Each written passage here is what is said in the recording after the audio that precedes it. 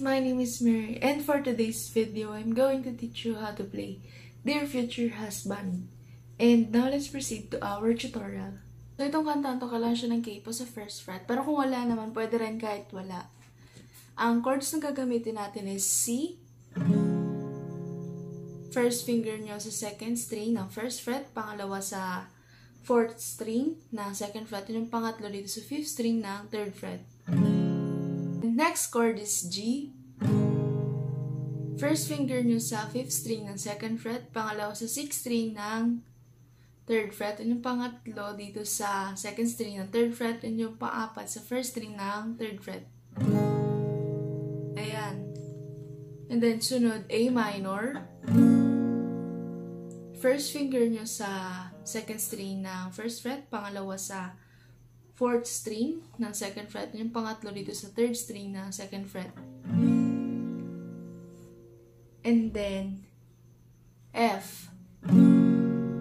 First finger nyo dito sa 2nd string ng 1st fret, pangalawa dito sa 3rd string ng 2nd fret, yung pangatlo dito sa 5th string ng 3rd fret, yung pang-apat dito sa 4th string ng 3rd fret. Ayan. Sunod naman is D. Ayan. First finger na dito sa 3rd string ng 2nd fret, pangalawa dito sa 1st string ng 2nd fret, yung pangatlo dito sa 2nd string ng 3rd fret. And then B minor. First finger na dito sa 1st string ng 2nd fret, pangalawa dito sa 2nd string ng 3rd fret, at yung pangatlo dito sa 4th string ng 4th fret, and then 3rd string ng 4th fret. Ayan. And then last chord, A.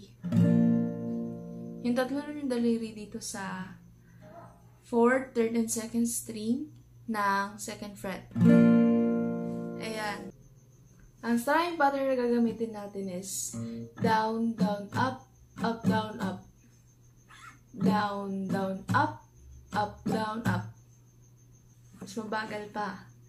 Down, down, up, up, down, up. So, ang chord progression natin para sa intro, verse 1, pre-chorus, chorus, verse 2, and pre-chorus is C, A minor, F, G, and then C. So, sa mga yan, may mga mauulit dyan na chords, which is yung first chord na C, and then yung A minor, and then ganon din sa last chord na C. Down, down, up, up, down, up, down, down, up, up, down, up, down, down, up, up, down, up, down, down, up, up, down, up, down, down, up, up, down, up, down, down, up, up, down, up, down, down, up, up, down, up, down. So, ganon. Well, mas madali nyo na lang siya masasabayan kapag sinabayan nyo siya ng kanta. Dear future husband, here's a few things you need to know if you wanna be my one and only all my life. Then, tatlong tap. 1, 2, 3. Take me on a date, I deserve it, babe. And don't forget the flowers every anniversary. 'Cause if you treat me right, I'll be a perfect wife. Buying groceries, buying what you need. You got the 9 to 5, oh baby, so do I. So don't be thinking I'll be home and making apple pie. I never learned to cook, but I can write a song. Sing along with me, sing along with me. Ayan. And then, pasok sa pre-chorus na ganun pa rin yung strumming pattern and yung chord progression. You gotta know how to treat me like a lady, even when I'm acting crazy. Tell me everything's alright.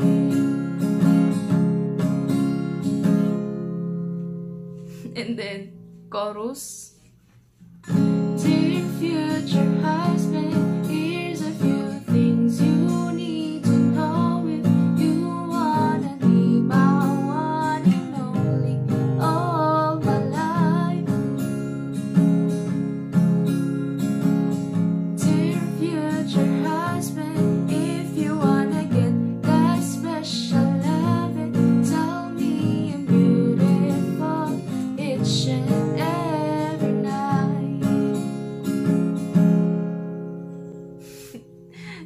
verse 2. And pre-chorus ulit.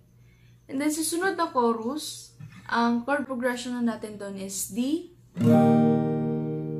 B minor, G, A, and D. So, ganun na yung chord progression natin. Same as pa rin siya nung madodoble na chords.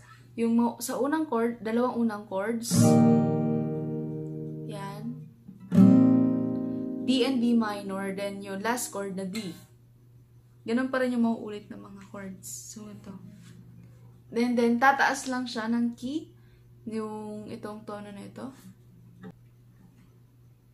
Dear future husband, here's a few things you need to know if you wanna be my one and only all my life. Dear future husband, if you wanna get that special love, and tell me I'm beautiful each and every night. So, ganon. I've been sleeping on the left side of the bed. Open doors and you will give me some kisses. Tapos G. Don't have a dirty mind, just be a classy guy. Buy me a ring, buy me a ring. And then sa bridge na ganon. And then pre-chorus, yan. You gotta know how to treat me like a lady, even when I'm acting crazy. Tell me everything's alright.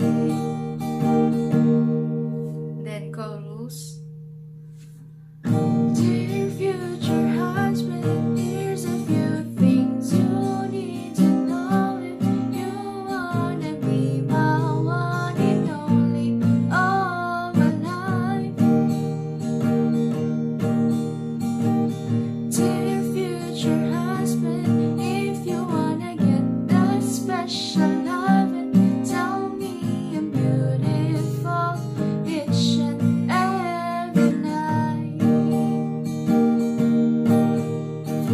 Future husband, better love me right. So, ganon. Yung last na part is G, A, and D. So, ulitin nyo lang yung nasa pinakauli nun. Yun. Chords na ginamit ko dun is hindi siya parehas sa original kasi hindi ba ko siya, mas pinadali ko siya para sa mga beginners na gusto ko agad na matutunan tong kantang to. Yun. And that is all for today, guys. Thanks for watching, and I hope na natutunan ulit kayo galing sa akin. Please don't forget to subscribe, like, and click the notification bell to be updated every time I posted a new video. Bye, guys!